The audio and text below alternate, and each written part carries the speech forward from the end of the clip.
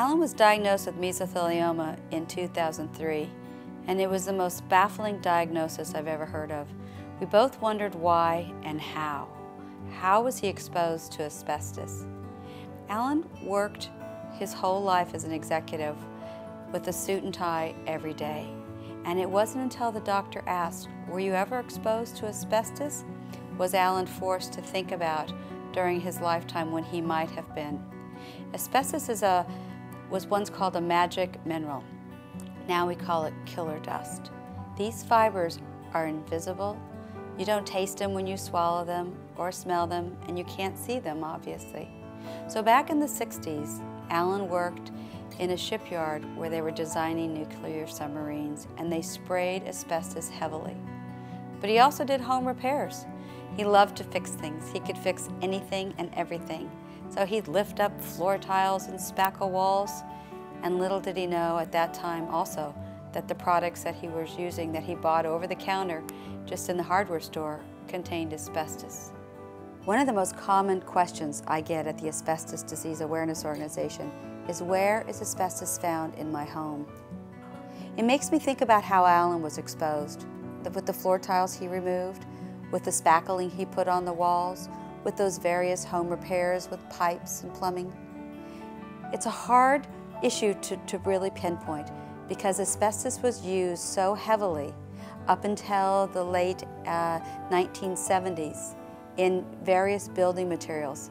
And the scary part, it's still in our environment and homes today.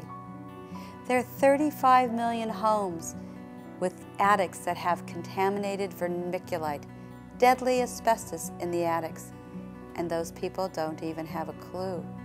When Alan first had this persistent slight cough, it was strange because it was just a slight cough.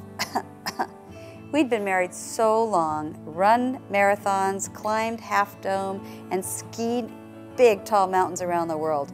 Alan was in amazing shape, and I didn't understand what that cough meant. So with a little humor, I encouraged him to go see a doctor.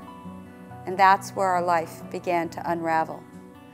The doctor, through an x-ray, noted that Alan had a pleural effusion. And over a string of 9 months, we came to realize that Alan had mesothelioma. Through a surgical procedure, they identified the cancer. And when the surgeon came out and said to me, "Linda, I think Alan might have a kind of lung cancer," I was very optimistic, and I thought, a kind you can treat and cure, right?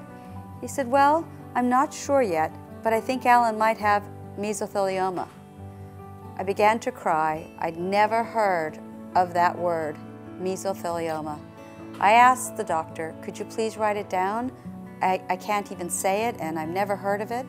He did, on my tear-soaked tissue. And it was that time when I came home at 10 o'clock in the night, and I typed it into the computer like every single spouse or family member does upon a diagnosis, where you then read about the life expectancy of 6 to 12 months, how asbestos causes so many different kinds of cancers and respiratory diseases, and how your fate will probably be no different than anyone else, because asbestos kills more than 10,000 people in the United States every single year. Men, women, and children lose their lives to what would be preventable diseases. So there's no reason to use asbestos at all. There are safer substitutions. It isn't even a cost basis issue. We found out in Mexico when we presented down there that to have brakes made without asbestos literally costs 15 cents an item more. Not enough when you think about the lives that are lost. And it's not just the patient like Alan who struggles to fight a disease and then dies, but it's our family and our friends. So these diseases don't take down one person.